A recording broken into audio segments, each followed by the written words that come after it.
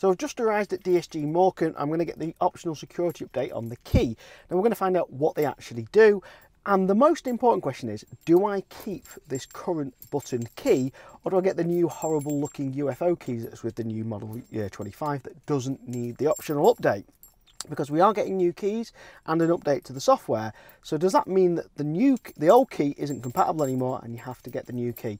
Stick around to find out. Don't forget to click subscribe and that notification bell to stick up with updates with the Hyundai security update and what happens if you don't get one. Okay, so as you can see, I'm not in the Hyundai Ioniq 5, and that's because it's just not ready yet. Went to go and pick it up, and unfortunately the Hyundai service had crashed. The technician tried several times to try and get the car to be updated, but the Hyundai service just wouldn't connect. It was saying the updates weren't available for the car, so we couldn't get everything done, the keys done and the update done to the security update. Now I was having another load of updates like the ICCU and battery checks and other stuff going updates. They did carry out the service, but they were just waiting for the Hyundai service to come back up to perform the other updates. So they've lent me a Renault Scenic to drive electric, and it's a great car, but it's not my Ioniq 5, and I can't wait to be reunited back with my car. Now, click subscribe with that notification bell, because I do lots of stories around EVs, solar, energy deals like Octopus Energy. If you go to evnic.com/energy, you can find out the latest deals on energy deals when it comes to driving an EV, because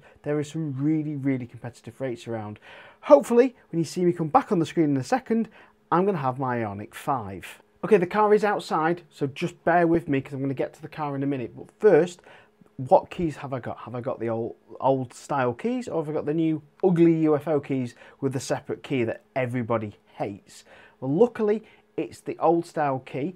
Now, it looks identical. Now, luckily, I took some video footage and some pictures of the old key before I got it taken off me, and I also done some videos of the new key so we can compare what we think they may have changed in the physical key. Now, to me, they look identical for first sort of looking at them. There's no extra chips I can see, no extra bits and bobs. They're both the same on both sides. There's no huge difference. The only difference I can see, even the model number, by the way, on the key is showing the same model number, and I've got the larger 5-button key because I've got the auto park system on mine. You might have less buttons on your Ioniq 5 key, just bear that in mind. But the chip number does appear to be different on the new style key to the old style key. Now, this could be that the chip number is different because it's a different serial number of each key, but I think the chip number has the microprocessor bits, and that's what they've changed. Now the question is, does this new key stop relay thefts? And there's only one way of finding out, and that's testing it. Now obviously I don't have the tools to do a relay hack, but I do have the physical key, and it's currently been left on top of this wheel for about 20 minutes to let it go to sleep if it did have a sleep thing on it. So the only way of testing it is touching the door handle and seeing if it get opens, and it's not. So I'll try the door, or the boot, sorry. Okay. So I don't think the key goes to sleep because the boot wouldn't have opened if the key was asleep. So I don't think it will stop relay fees. I do think the key is physically still alive because it, like I said, it's under here. The doors are opening, but that could just be because the key's a bit too far away from the door. So the only way of testing that is moving that key there. Yeah, I just think that key was too far away from the door, so let me just lock that. I'll put that key back under there. Yeah, it's just because that key was too far away. So the fact it opened the boot, I don't think there's anything in this key that stops relay thieves, so I still think it's acceptable to relay thieves, but at least it's not that main issue, what I'm going to talk about in a second.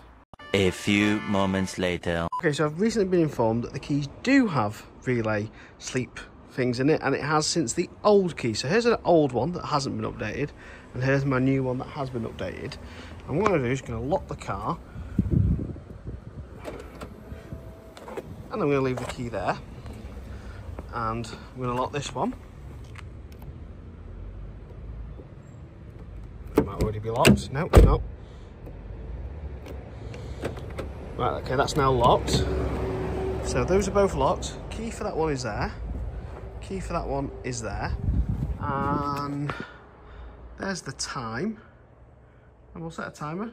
for 20 minutes and we'll try again. Okay, so mine that's been updated and the old one that hasn't, and we're at 3 o'clock almost. 20 minutes have passed. Let's find out if the keys are going to sleep. So we'll do the old one first. Now the old one, remember, didn't really pick it up much when I before, but that does seem that it's gone to sleep. So maybe they all went to sleep before, which is what I've just been told. And then here's my new one.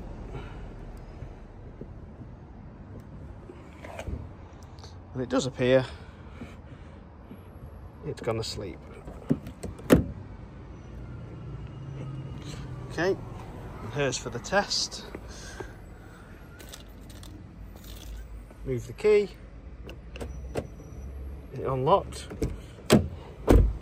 And mine, we'll just try it again. Nothing. Give the key a little kick. Nothing. Give the kick again. And it opens. Okay, they do stop relay thieves, and they even did on the old version. Now the other thing this update did was to stop the Gameboy hack. Now if you want to learn more about that, make sure you click this video here, which is the video I did when the announcement first got announced.